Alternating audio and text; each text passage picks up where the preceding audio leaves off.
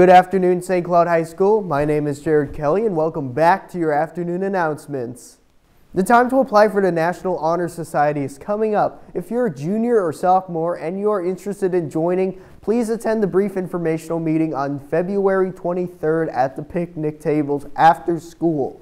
If you're unable to attend, please see Mrs. Maiden in 3-204 for details on or after February 23rd. Applications will not be available before the date.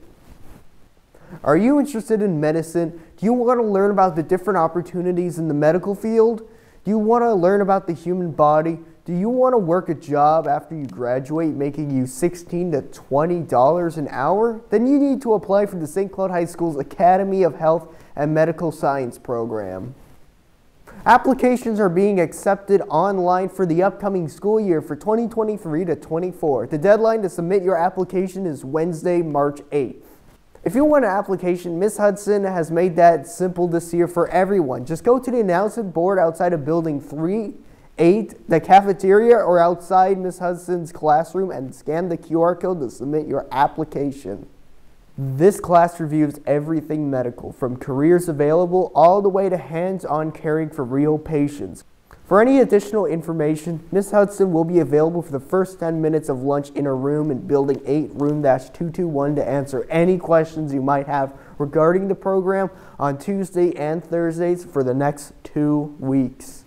After-school tutoring is now open. We will be offering tutorings on Monday, Tuesday, and Thursday from 2:30 to 3:30. Tutoring will offer ELA/reading, math, social studies, CTE, and Edgenuity. And for sports, the boys and girls lacrosse teams will open their regular season tonight when they host Toho. The girls will start at 6, followed by the boys game at 7:30.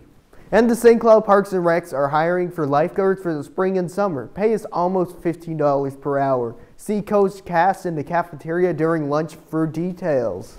And that's all we have for today's afternoon announcements, Bulldogs. So everyone, please, as always, have a fantastic Bulldog Day.